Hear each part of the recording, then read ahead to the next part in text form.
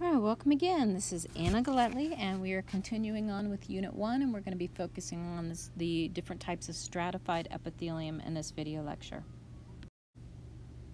All right, first let's look at stratified squamous epithelium.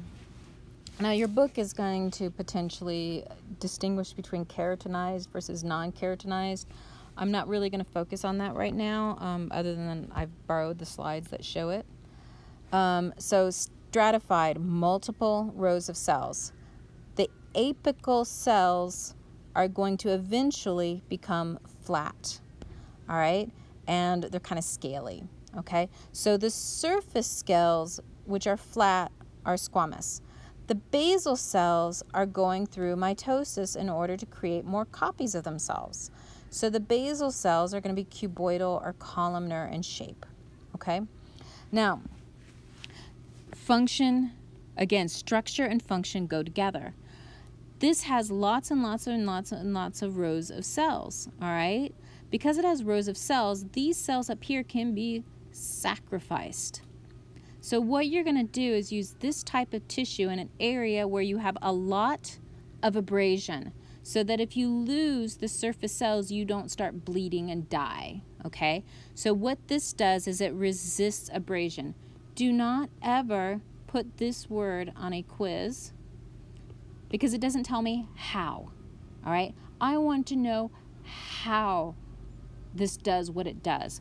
It protects you by resisting abrasion so that when you lose a few layers of cells, you don't start bleeding and die, okay? Multiple layers of cells also helps prevent water loss because the thicker something is, the harder it is for water to get out. Okay? Also, if something is thick, if you get a scratch, if it only goes through a few layers of cells, then if there was a pathogen on whatever scratched you, like a bacteria or a virus, it doesn't get in your body.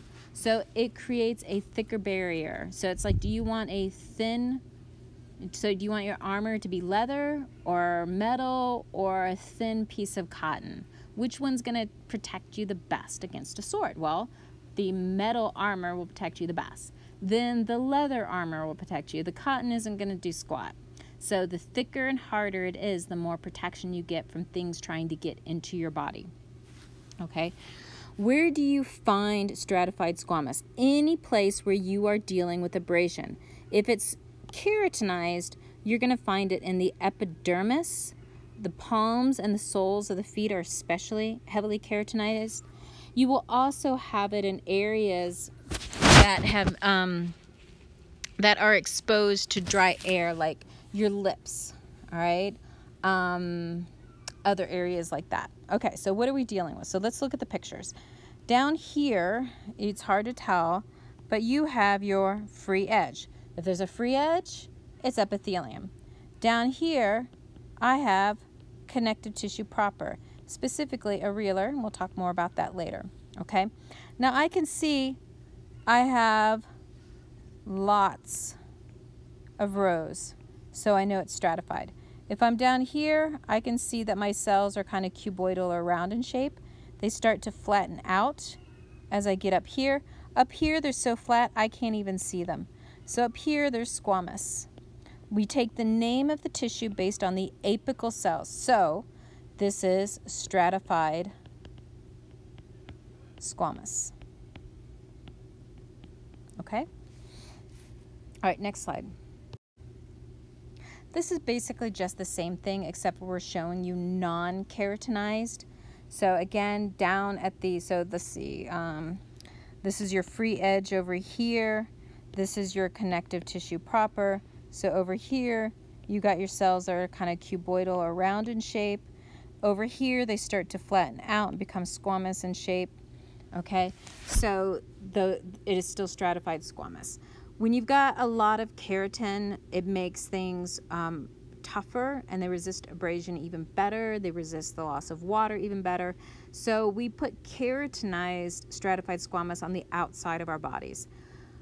We tend to be non-keratinized on the inside of our bodies where we've got a lot of moisture, like inside your mouth or in your vagina, okay? You still have to do resisting of abrasion, but you're not having to deal with quite as rough an environment as the outside of the body. Next slide. All right, here's another example, and this happens to be keratinized. This is the free edge. This is my connective tissue proper. I can see I've got cuboidal roundish cells here, but at the apical layer they are really flat. So this is stratified squamous epithelium. Next slide. All right, let's look at transitional epithelium. Now, some books, all right, some books will say that this is a variation of stratified squamous, and technically it is. But I want you to not think about that. I want you to just focus on the name. If you get into higher level classes, you can think about the technicalities of how these things are named. But for now, I just want you to focus on calling this transitional epithelium. Okay? And we're going to look at the image on the right. So I have my free edge up here. I have my basal edge down here, so here's the basement membrane. And what I see are roughly cuboidal or round-shaped cells on the basal edge. Now, this edge, they're really weird. Instead of being cube, so they're not cube-shaped. Let me erase that. They're not cube-shaped, they're not squamous, and they're not columnar. They are bubbles. Okay, so I can see a bubble here, a bubble here, bubble there. All right, and this is non-distended, which means it's not stretched out. Okay, so when you see this type of cell and it's not stretched out, all right, you know you're dealing with transitional epithelium.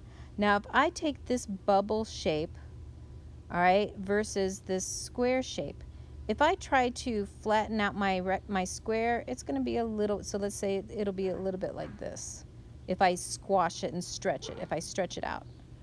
But if I take this bubble and I stretch it out, I can make it more like this because I'm basically squashing it, okay? What that means is this bubble shape can stretch more without tearing than a cube shape can. So we are going to use this epithelium in places where you need to do a lot of stretching, okay? So basically, the two places where you find this, the urinary tract, so like your ureters, and your bladder. So when your bladder is empty, it's about the size of your fist. When your bladder is full, it can basically hold 2 pints of beer, okay? So we need to go from this to this without ripping the epithelium. So you use this bubble shape so that it can do this and the bag can expand. Okay? Next slide. All right, here is an actual slide of the bladder that we use in our on-campus A&P labs. And right there is my connective tissue. Here is my free edge. And what I will see are my roughly cuboidally columnar shaped cells. And then over here, I can see I've got big, fat, big cells. Whoops, one over there, one there. All right, so these are bubble shaped. All right, because the apical cells are bubble shaped, we call this transitional epithelium, and we find it in the bladder, ureters, urinary tract. All right, next slide. All right, let's look at stratified cuboidal. So stratified, 2 layers of cells. Both the apical and the basal layers are going to be square to round in shape, okay? So let's look at the drawing first because that's a little bit easier. And what you will see is I've got this shell cells, those are my cells, and you can see that the basal cells and the apical cells, they're roughly about the same size. Some of them are squashed and a little bit longer. Some of them are more like this, okay? But it's not a very thick layer, okay? And each row tends to be about the same height. What's interesting is if you look at this one, part of it is simple cuboidal, but over here it's gone towards stratified cuboidal. This is a very common occurrence where you've got a structure that's transitioning from one tissue type to another. Okay, so functionality. All right, lots of room, same function that simple cuboidal is going to have. All right, it's going to make stuff, so it's making hormones, it's making sweat, all right, and then it's going to secrete it. So it makes and secretes. Okay, where do you find it? Types of sweat glands, ovarian follicles, seminiferous tubules. That's where you make your sperm. Okay. Let's look at the photomicrograph now. So this, a photomicrograph, if I haven't mentioned it before. So a micrograph is when you see something through a microscope. A photo is when you've taken a photo of it. Okay. So right here is my free edge. Here's my connective tissue. And I can see right here, yeah, it's not a very good drawing, but you can see where I am getting 2 rows roughly of cuboidal cells. Over here you can see where I've got the single row. Okay, all right, next slide. All right, this is one of my favorite slides to use for stratified cuboidal. This is from an ovary, and right here is an egg, and then somewhere over here is another egg, and this is the fluid inside the follicle. So this is basically the noob, and this is the mature over here, okay? And I can see simple cuboidal really nicely, okay? Whereas over here, I can see I've got like 3 to 4 rows of cuboidal cells. So this is the stratified cuboidal. So I really like this slide because I can contrast simple cuboidal and stratified cuboidal. And what's really cool is if I come up here, I can see simple squamous. Isn't that awesome? All right, next slide. All right, now we are going to look at stratified columnar. What I want you to do is look down at this bottom picture right here. I've got cuboidal cell right here, and then up here, I've got columnar shaped cells. So typically the basal row tends to be cuboidal. These are the cells going through mitosis. And then as the cells get pushed up 1 or 2 rows and they become much better at producing stuff and to secrete it, they become more columnar in shape because there's more room. It's a bigger factory. Okay? So again, did I not write down the function? I didn't write down the function on here. All right, so again, they make and secrete just like the other columnar cells. So they're making and secreting stuff. What I really want you to focus on is this neat rows of nuclei. They're really lined up neatly. I've got a row here and a row here.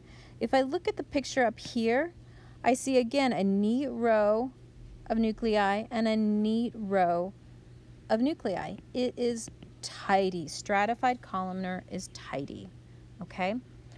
And same thing down here. We're looking at the conjunctive of the eye. I have a neat row of nuclei for the cuboidal cells and a neat row of nuclei for the columnar cells. And then I've squashed in some cute little goblet cells, okay, which are going to help lubricate the surface of your conjunctiva.